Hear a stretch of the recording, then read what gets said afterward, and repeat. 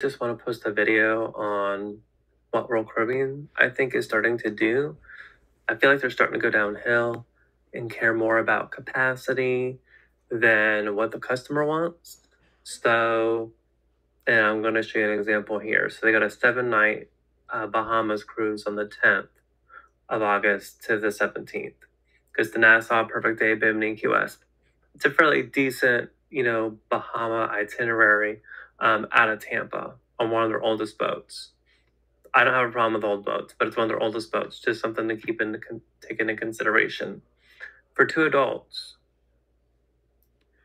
I can't do a balcony room. But if I put 3 people in a balcony room, that is allowed.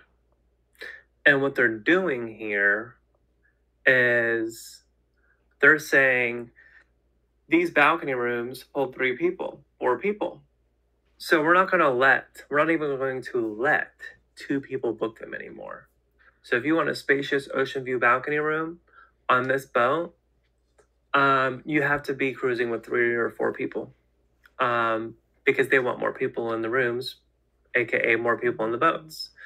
Now, mind you, last year I did cruise with Royal.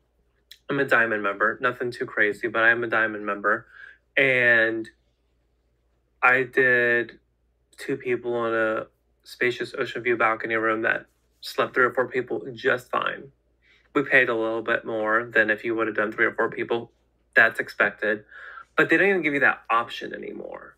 They're basically saying, if you want to cruise in, if you want a balcony room, you have to get the smaller one for 2 people, which is fine.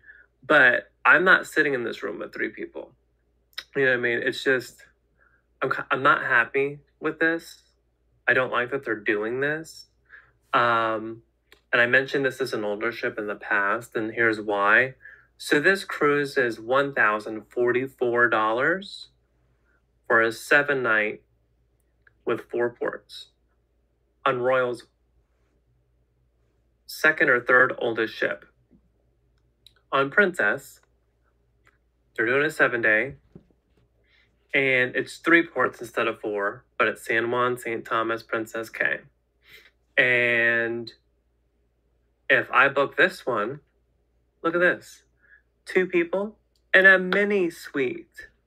A mini suite is only $1,100.